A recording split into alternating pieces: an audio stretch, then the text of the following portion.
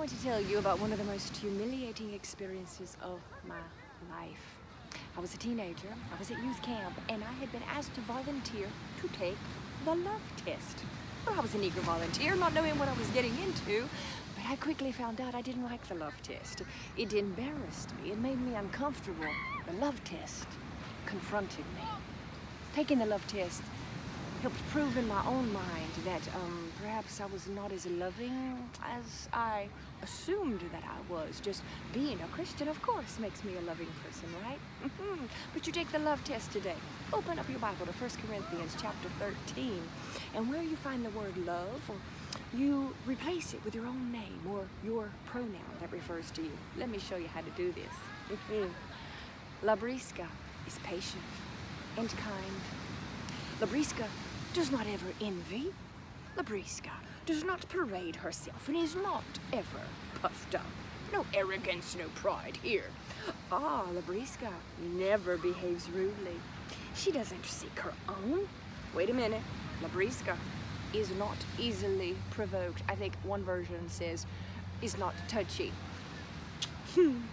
Labriska does not rejoice in iniquity, but rejoices in truth. She bears all things.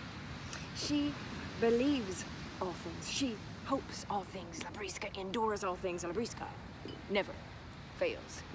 You can see why. The love test it's quite confrontational there. But you understand that we are in a day, in an age right now where God is allowing us to be confronted with love tests here and there along our journey.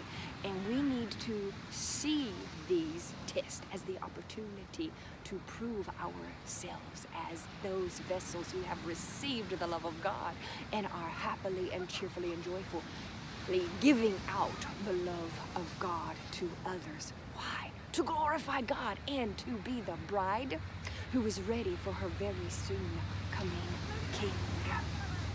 We used to put scripture to song a lot back in the day, and there was one bit of scripture we put to song. It helps you remember the word of God when you put it to music like that.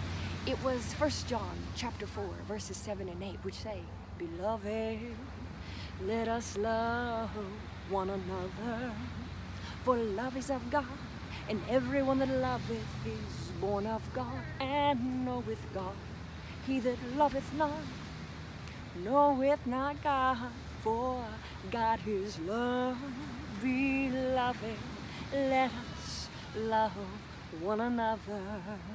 That's the day we live in. Peter told us, as these last days draw near, it is increasingly important that we are, one, diligent in our prayers, and two, fervent in our love for one another. For love is of God, and everyone that loves knows God.